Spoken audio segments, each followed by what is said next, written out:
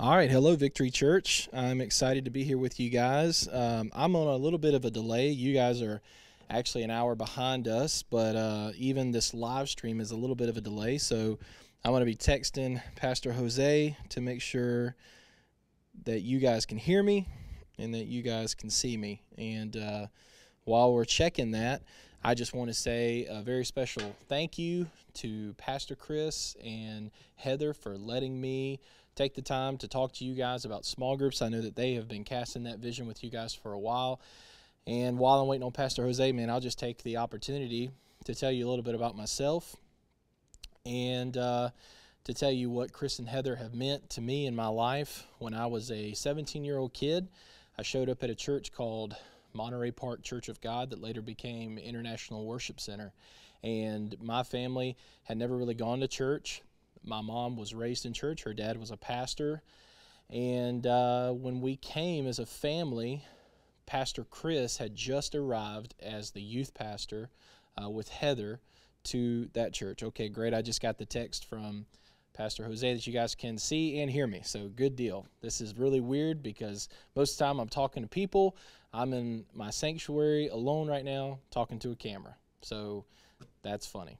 But Pastor Chris and Heather showed up to my little town called Fogville, Georgia. I'm sure none of y'all have ever heard of that unless Pastor Chris has, of course, told you about it. And when I was 17, he had a drastic influence on my life. You guys know he has an infectious personality, and not only myself, but many people were impacted by Chris and Heather, including my wife. We were in their youth group together, and many friends of mine who most of are all in ministry today. Many of the people that were in the youth group with me, that were in Chris and Heather's youth group, are now serving full-time in ministry somewhere all over the country, which is really powerful and says a lot about them. And I'm sure you guys have experienced that today. So the short of it is, if not for Chris and Heather Wallace, I probably wouldn't be where I am today. They've played a huge part in my life and been a huge influence and have been very important at very important times in my life. So I'm thankful. I'm honored that, man, they have confidence in me to talk to you guys. So I want to do my best. And again, if it feels a little weird, a little awkward, it's just me getting used to the camera. So bear with me, okay? And so here's what we're going to do. My time, it is 8:50. So in your time, that's 7:50. My goal is to have you guys out of here around 8:30, 8:45. So what I'm going to do is I'm going to just teach some theology. I'm going to teach some stuff straight out of the Scripture on why we do small groups, why small groups are important. And then at the end, if you guys have questions, we're going to address those, and he's just going to text them to me, and I'll hit those at the end. And I really love Q&A. I know you guys have done the Poll Anywhere where you've texted in questions to Pastor Chris, and we started doing that years ago together, and that's always been a really fun thing for us. So that's what we're going to do tonight. It's going to be a lot of fun. Okay, so you guys ready? Obviously, you can't respond, but I'm just going to pretend that y'all are out here, saying stuff back to me. So let me go ahead and pray. Father, we love you, and we're thankful for the opportunities that technology give to us. I believe this is one of the ways that you said we would do greater things, that we would be able to talk to a group of people hundreds and hundreds of miles away about Jesus and about small groups and about the growth of the church and why this is important. Holy Spirit, I ask you just to invade what we're doing right now, to just be in control of what we're doing right now, and to anoint your word, and I ask for your anointing, God, to teach this word, to use my words in a way that I couldn't deliver them unless you were using them, and I just ask you to do that, God, that you would pierce hearts in a way you otherwise would not, that you would help me to minister this word prophetically, that it would touch people's lives, no matter what situation they're in, exactly where they are. In Jesus' name, amen. Well, let me start off by saying something. I always believe, and I've always said, that when you are listening to the preached word of God, that you should increase your expectations. You should increase your faith of what God wants to do in your life based on the word. Now, we oftentimes find ourselves just being very casual about the preaching of God's word or even the reading of God's word. But there's a story that I love, and to me, it is the best version of a small group in the whole Bible. And it's the story of when two disciples, after Jesus' crucifixion and resurrection, unknown to them, were walking from Jerusalem to Emmaus. And this is about a 7-mile journey. And let me set this up for you, and it has a point with what I just said. These two disciples who had followed Jesus, all of his ministry, are walking from Jerusalem to Emmaus. Jesus has already resurrected, and one of the things we find out about Jesus after his resurrection is that his physical appearance changes. And we know that because when he appeared to Mary in the garden, she didn't initially recognize him. She thought he was a gardener. Pretty powerful side thought. The garment of a gardener in the first century was incredibly similar to the garment of a high priest at the time of the tabernacle, which is very profound because Jesus resurrected as the high priest of our new covenant, seated at the right hand of our Father, making intercession for you and I. It's a powerful thing. And when he appeared to Peter and John while they were fishing at the end of the Gospel of John, they saw him far off and didn't know that it was him at the shore until he spoke. So that's a powerful thing just in itself. So here's what happens. These two disciples are walking from Jerusalem to Emmaus, and they're talking about what has just happened to Jesus. Jesus had just been crucified. They had witnessed this, and Jesus appears to them on the road. And when he appears to them, they don't know who he is. His physical appearance again had changed. And it says that Jesus says to them, "Why are you sad?" Because their countenance was down. The things they were talking about were obviously sad because their master, their teacher, their rabbi had died. He had been crucified by the Romans. And what we find out about them is that they had a theological misunderstanding, misinterpretation of Old Testament writing that led them to being sad. That's really important to note because Jesus shows up and he says, "Why are you sad?" And their response is basically like, "Have you been living under a barn? Okay, I mean, are you lost here? What, man, have you not heard what's been happening in Jerusalem?" And they're, of course, referring to the crucifixion of Jesus. And then this is what they say in so many words. He wasn't who he said he was. Now, what do they mean by that? This is what they mean. They believed that Jesus had come in the lineage of David and that he was going to reestablish the kingdom of David in the earth, possibly even overthrowing the Roman government. You'll even see that sometimes where Jesus would do mass miracles with huge crowds. It says they tried to make him a king instantly, but he would go off into seclusion and pray because he knew that it wasn't his proper time. He wasn't going to be exalted in the position of a king that way. It wasn't going to be men who exalted him into the role of a king of kings. It was going to be God who exalted him into the role of King of Kings at the end of all ages, putting all things under his feet, every knee bowing, every tongue confessing Jesus Christ is Lord. So he was walking with them, and they're telling him he wasn't who he said he was because they misunderstood Scripture. And here's what it says. It says that from Jerusalem to Emmaus, Jesus walked with them and gave them the proper interpretation of the law, of the prophets, of the Psalms, all the way through, and told them of the Messiah and who he really was and how it was all about him, like he had said in Luke 24. He told his disciples, "This is all written of me. It all must be fulfilled." And it says he opened their minds to understand the Scriptures in Luke 24. And in the same way, he opens these two men's minds to understand who he was, that he wasn't going to build a physical kingdom, but his kingdom was not of this earth, like he told Pontius Pilate and like he told a crowd previously, that my kingdom is within. And it says that he was with them and they wanted him to stay with them, but he disappears from their sight. And in that moment, they realize who he was. And they say to each other, "Man, did your heart not burn within you while he spoke?" Did your heart not burn within you while he spoke? What a powerful, powerful statement. To mean that, well, first of all, that's a Bible study I would have loved to have been a part of. I'm checking to make sure Pastor Jose is not texting me. That's a Bible study I would have loved to have been a part of because Jesus interpreted the Bible and he showed them how it was about him. But most importantly, there's something different about knowledge and revelation. Knowledge is when you just gain information that someone else had. And understanding is when you learn how to teach that information back to someone else. And then wisdom is when you learn when and how to apply that knowledge.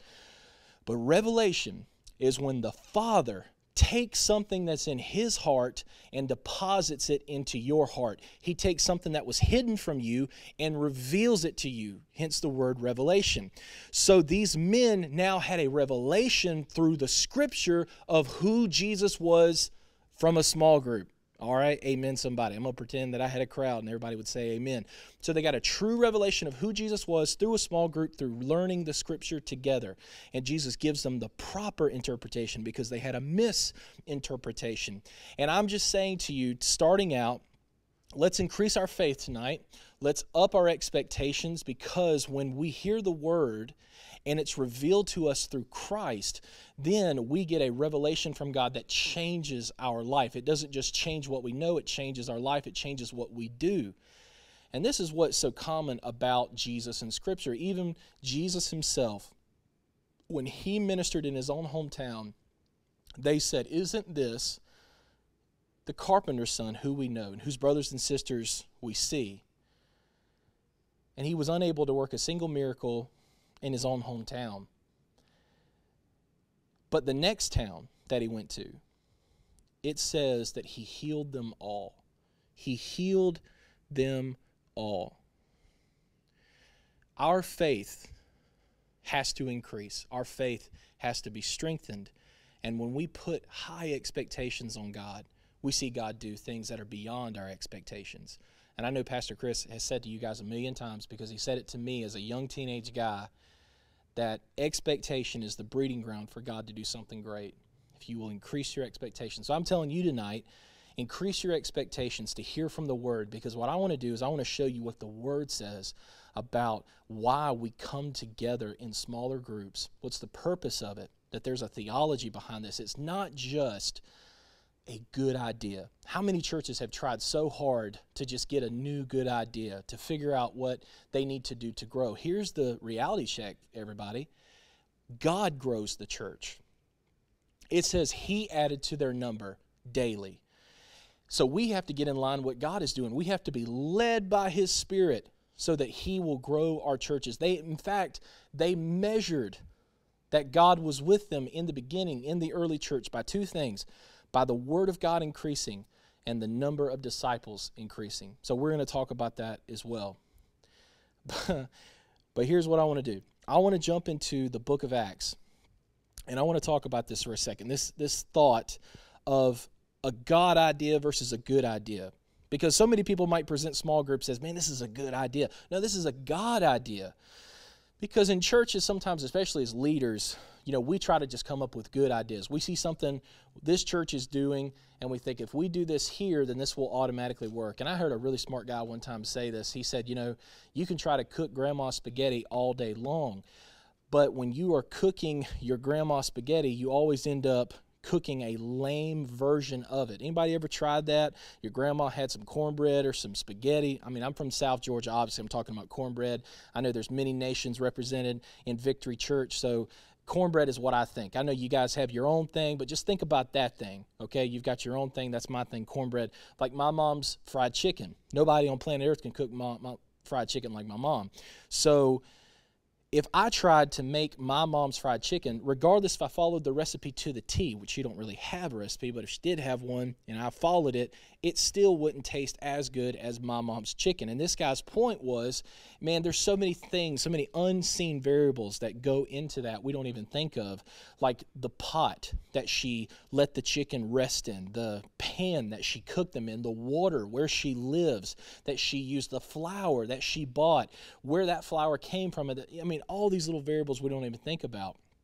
And what he said was, as churches, we can't try to repeat someone's recipe. We just have to see what ingredients are working for people in different churches, and we have to take those ingredients and put them in our own recipe and form our own recipe of what works. So tonight, when I'm talking about small groups, I'm going to talk about Believers Church's recipe, okay?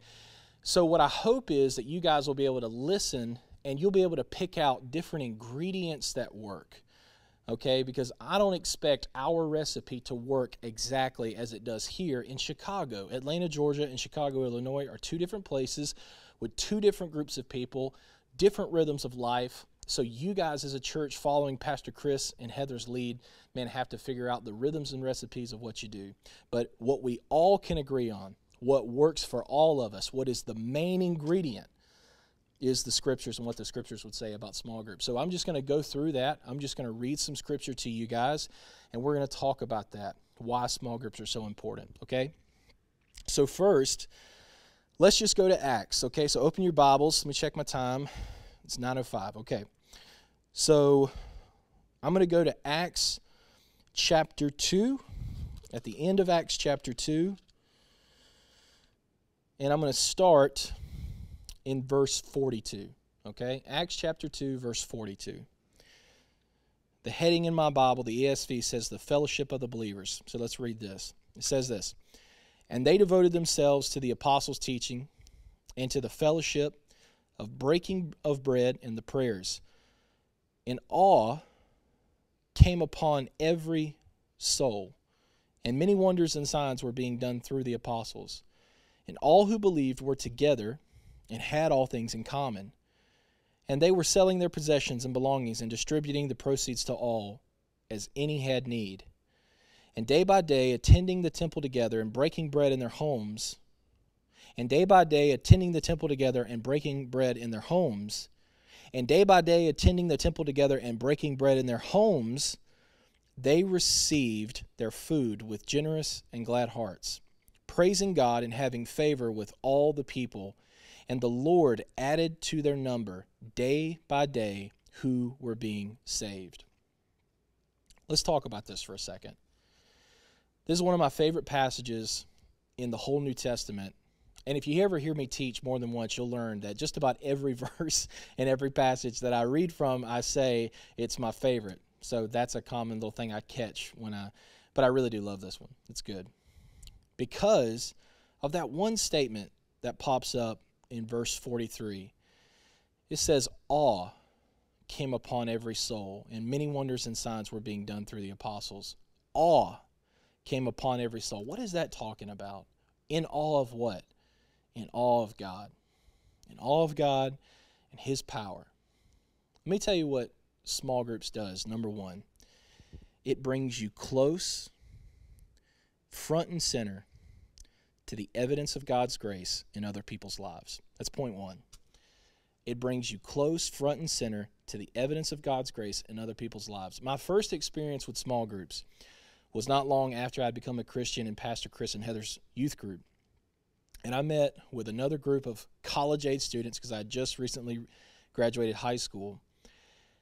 And we would meet in a coffee shop, in people's bedrooms, anywhere that we could meet, we would meet. And for a year and a half, there were dear friends of mine that I met in houses with, just really awesome people.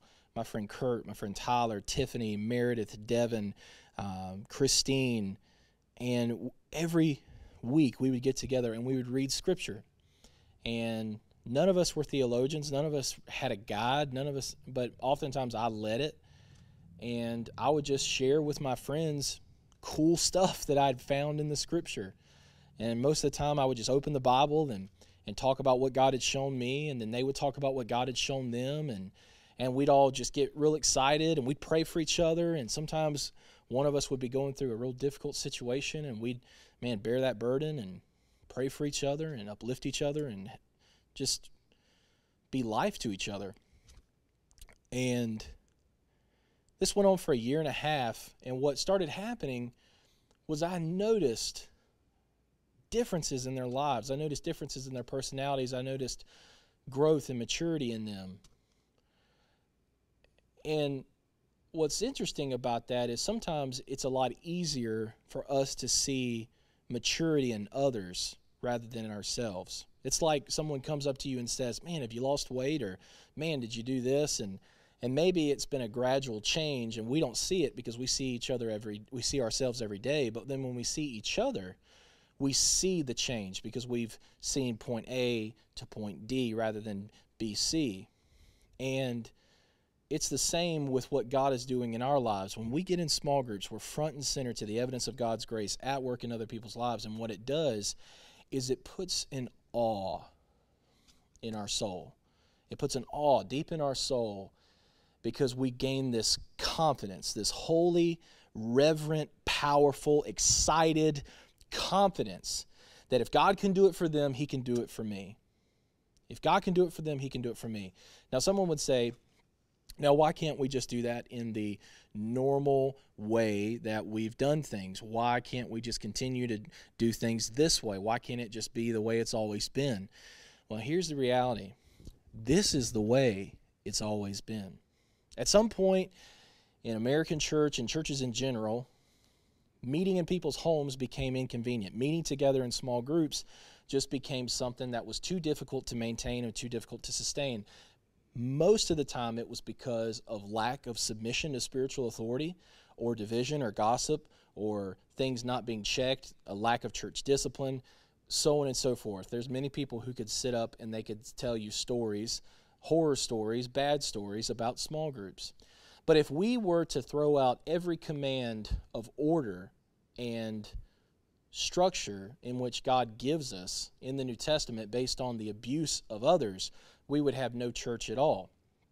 And so when we go back to the very beginning of the church and we see that a very important thing they did was they got together in the temple, which is what you guys are doing tonight, and they met in each other's homes. And by doing that, they formed a deeper bond. I want you to know something. Man, God doesn't want you to go to church. You are the church. God wants you to go to the world. Let me say that again, just in case anybody missed it.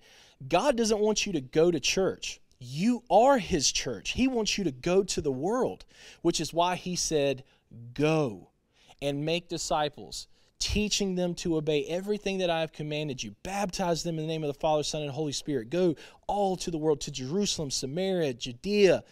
Now, here's what's so crazy. He said, go to the end of the earth. Now, one of the things you got to understand about the Bible when you're studying it is the Bible uses descriptive language, not precise language. And at that time, Jesus is in the first century, and he knew that the men he was talking to didn't believe that the earth was round. They thought it was flat.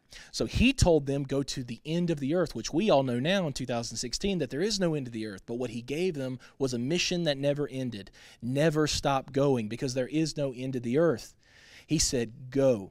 You don't go to church. You are the church, and you go to the world. Why do we go to the world? It's in the bottom, so that they could praise God and have favor with people. And when we have those two things, the Lord adds to our number. He grows the church. He grows the church when we see more people praising God and gaining favor with outsiders, because that's what small groups will do. There's three things we do at Believers Church in small groups. We care for each other, we disciple together and disciple each other, and we're on mission together. We go out and we meet not only in homes, but in schools, in restaurants, at lunches. We have small groups because it causes us to get in deeper relationship with each other. It causes us to know each other beyond the casual Sunday morning, the casual superficial relationship that it's all about, how you doing, brother? Pretty good. How you doing, sister? I'm okay. But most of the time we're just coding it and filtering it. We're having to filter our answers in our lives to people that we're a part of a body with. The scripture says that you're a body. You're not a gathering. You're a body. It's a gathering, but God calls it His body and His bride. Stop going to church. Join the body. Be a part of the body. The body says you have many gifts and members, many gifts, many members, many functions, and each one of you represent those things. Romans 12, one of my favorite passages, says that when you received the grace of God, you also received a gift of God that was deposited in you, meant to be used as a gift, a spiritual gift in the body that is meant to give you fullness of joy for the good of other people and for the glory of God. It's used in you for the fullness of joy, the good of others, and the glory of God. And when you are in community and in groups, smaller groups, what happens is you get out of your row and you get into a group and you experience life with people. You actually know what's going on with them. You actually help them and care for them. And you praise God together. You mourn with them when they need to mourn. You laugh with them when you need to laugh. But here's what's so awesome. Because you have such tight community and you're meeting out in your community begins to take note of what is happening, and you gain favor with all the people. You gain favor with all the people. Because they see, not only do you get to see the evidence of God's grace at work in each other, but the outside, the world outside of your four walls gets to see what God is doing through you. That's point 2. When you do small groups, the world outside gets to see what God is doing inside each and one of your hearts. And what that does is it creates this hunger within them that leads to God adding his number, because the Bible says as they see the goodness in your life, your good works, it will lead them to repentance. As people see your good works, it leads them to repentance. And you gain favor because you're out on mission. Doing what? Doing the things the church does. Caring for widows, caring for orphans, caring for the poor, feeding those who are hungry, clothing those who are naked, visiting those who are in prison. We are a going organization. We're not a staying, secluding organization. We are not a people that are labeled by a title called the church. We are the church. We don't go to church. We go to the world. And we get outside of our four walls and we get in deeper relationship with each other. And when that happens, God adds to our number. Any organization that's not growing is dying. Period. Any organization that's not growing is dying. And so whenever we look at this scripture, it says that they had awe in their soul. Why? Because they saw the evidence of God's grace in each other's lives.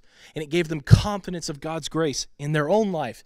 And then it gave them favor with people outside of their church because they saw what God was doing inside the church. And that caused hunger in people who were outside the church to want to be inside the church. And when that happens, God adds to your number, because that's what it's all about, everybody. That's what it's about, Victory Church. It's about Jesus being praised.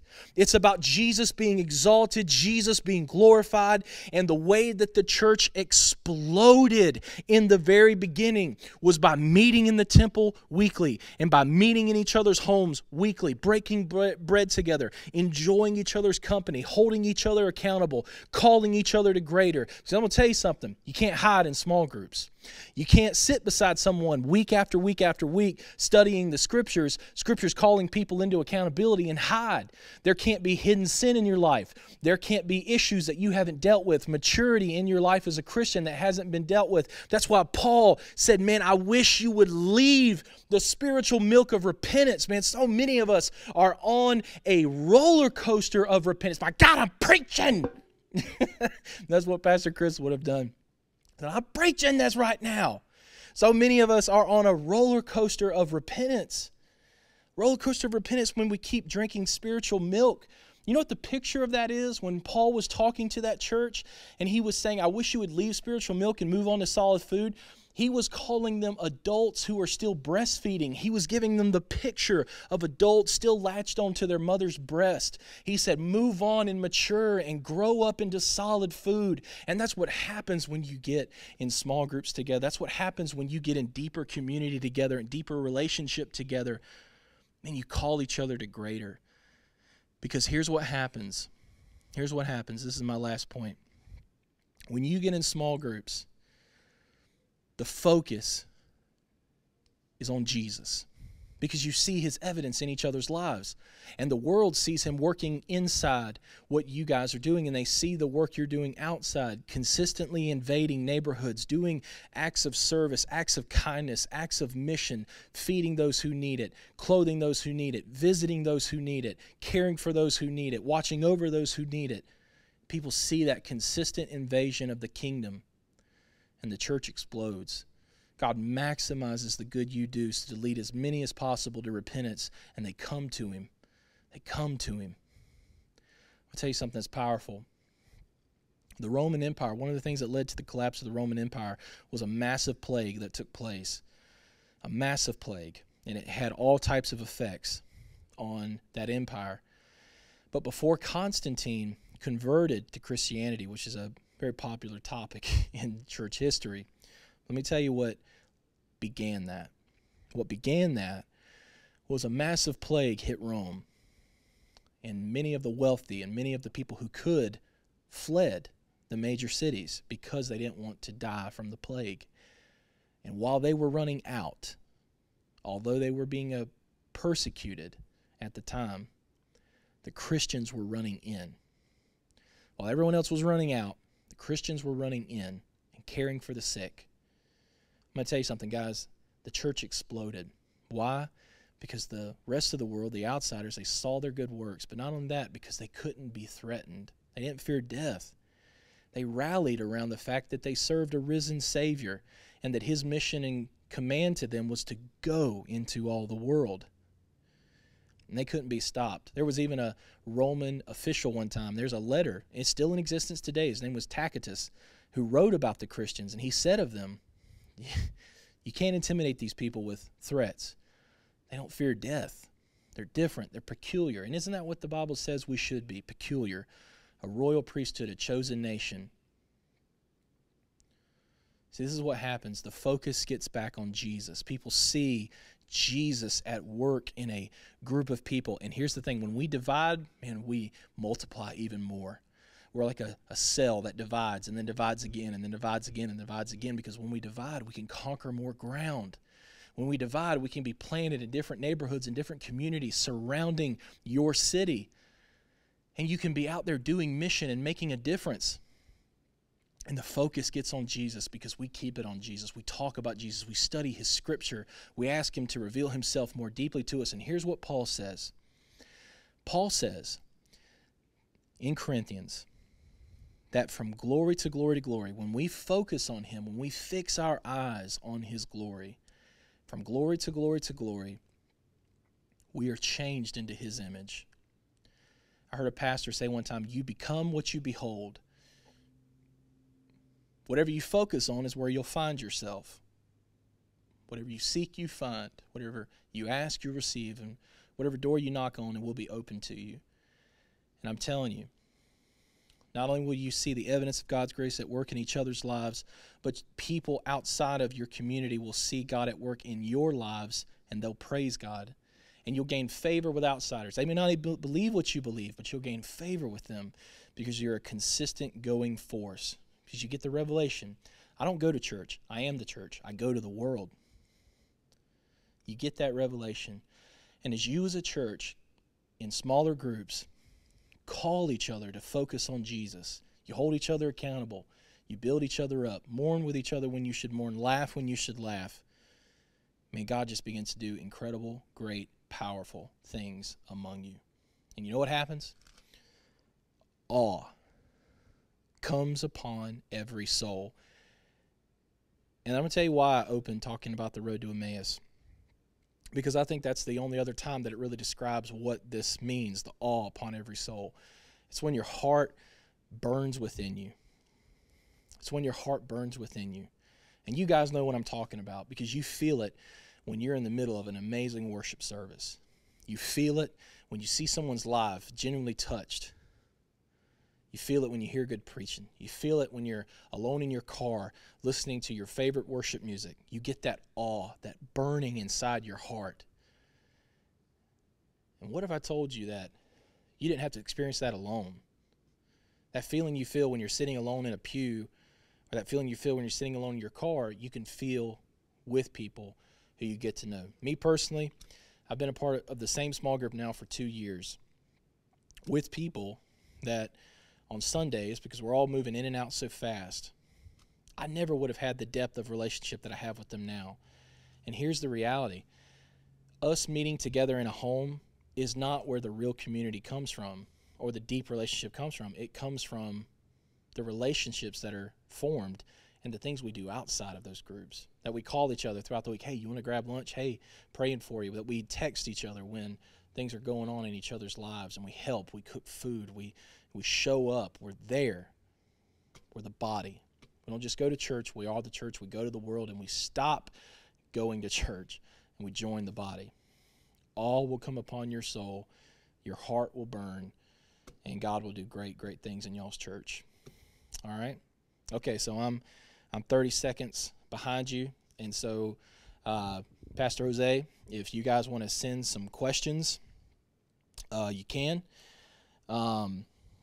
If not, then we'll finish up here in just a minute. If nobody has any questions, I imagine next week there's going to be a lot more questions, because tonight I wanted to just lay out the theology behind it and just preach to you what I felt like God laid on my heart.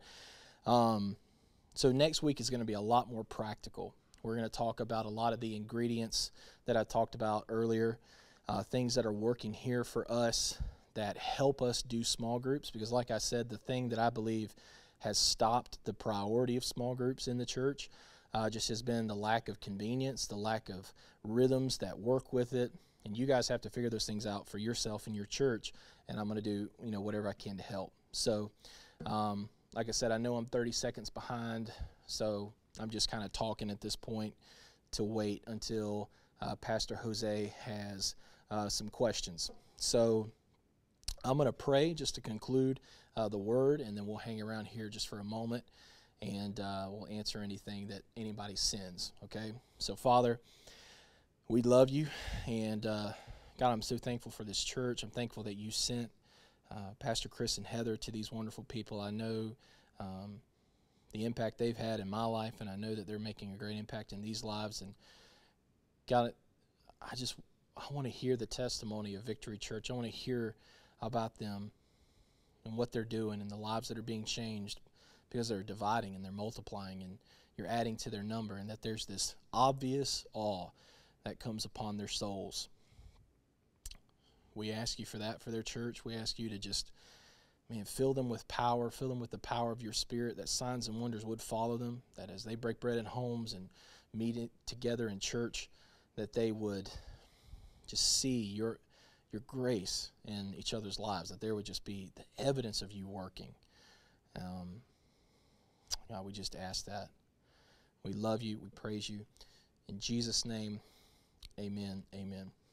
All right, so I think I've waited enough time. No questions. Perfect timing, Pastor Jose. Well, thank you so much, Victory Church, for watching me on a screen. I'm sure it was as strange for you at the beginning as it was for me, but honestly, within a few minutes, I wasn't even thinking about it. I was just trying to think about you. So hope you guys have a great night, and I look forward to seeing you right back here next week. Love you guys. Be blessed.